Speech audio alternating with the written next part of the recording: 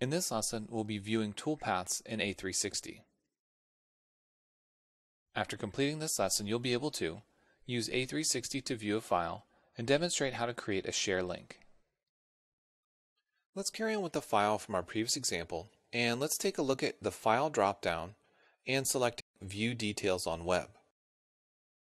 When we view Fusion files on the web, we have access to a lot of different types of information. We can take a look at the design. If we have simulation results or animations, we can see those as well. And we also have direct access to the CAM toolpaths.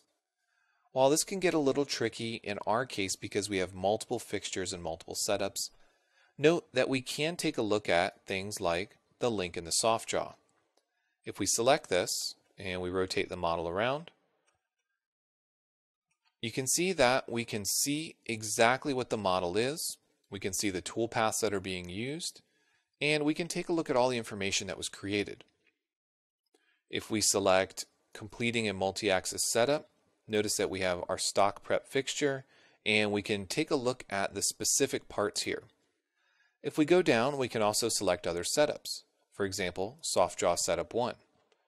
And again, as we rotate this around, we can get an idea of the toolpaths, but the bodies displayed on the screen or the components displayed on the screen are going to be based on the currently saved file.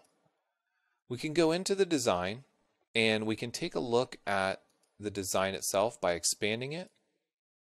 And notice that in here we're only seeing stock prep fixture as well as link. So again, the components that are shown on the screen are going to be based solely on the versions of those components that were saved in the last file. So in version 14, if we're showing the specific bodies we see on the file, that's what we're going to see here. If we go back to previous versions, for example, if we go back to version 11, and we simply take a look at version 11, we're going to see different bodies and components that are visible on the screen. You'll note in this case that it is actually showing the same bodies, but if we expand, we'll see different toolpaths or different things in the design based on whatever was created at that time. Version 14 is our most current version, so I'm going to navigate back to that. Keep in mind also that we can create share links and export this file in different formats if needed.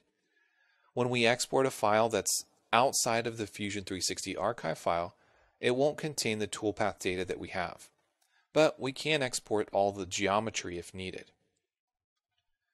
From here, if you want to create a share link, you can use the Share option, which will open up the Create a Link dialog. We can determine whether or not we want them to be able to download it and whether or not it requires a password. Let's go ahead and copy this link and take a look at it in a browser based on those settings.